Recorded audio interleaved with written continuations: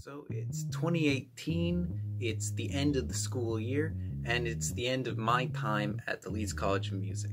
And so the first recital that I went to that kicked off all of the third year solo recitals was for that of Frazer Kerslake, the premier bassist of the Leeds College of Music. And what was amazing for this recital was that despite the fact that he was on the jazz course, he played what was essentially math rock jazz bass shredding. It completely blew me away. It was one of the greatest recitals I've ever seen. Cut to 1 week later when I suddenly spot on the floor of the recital hall a few pieces of paper. And I pick up the pieces of paper and I realize that this is the sheet music to the entirety of Frazer's recital. And the memory of this music was so strong in my mind, and I was worried that it was one day going to fade away. So I thought, what if I did reworks of some of these songs? And so this is actually where the whole idea of the memory series comes from in the first place, is me trying to recreate memories of other people's music or other ideas that I've heard in the past. And so, to finally release the song that started it all, Memories of Suna.